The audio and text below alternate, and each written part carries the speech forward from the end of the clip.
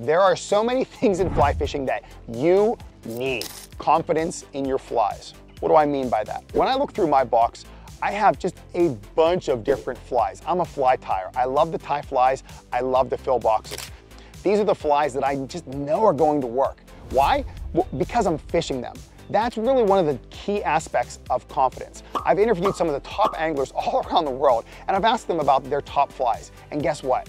They're all different, but they have confidence in the flies on the end of their line. Then it just falls back on the notion of which technique are they going to use with that fly. When I open my fly box and I look in, I say to myself, that's the fly I want to use. Is it because of a certain riffle or run or type of water or location? Sure, it could be any of that, but it could also be it's just a fly that I trust. It's a fly I've caught fish on in the past. It's a fly I'm gonna put on the end of my line and I'm gonna fish it like I'm about to catch the fish of a lifetime. Have confidence in the flies that you put on.